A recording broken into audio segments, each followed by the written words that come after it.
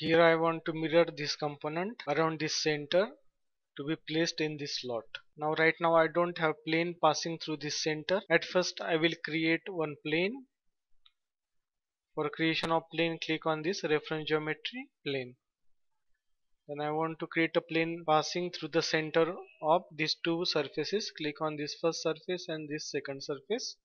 It has created a plane passing through the center of these two surfaces. Click on OK.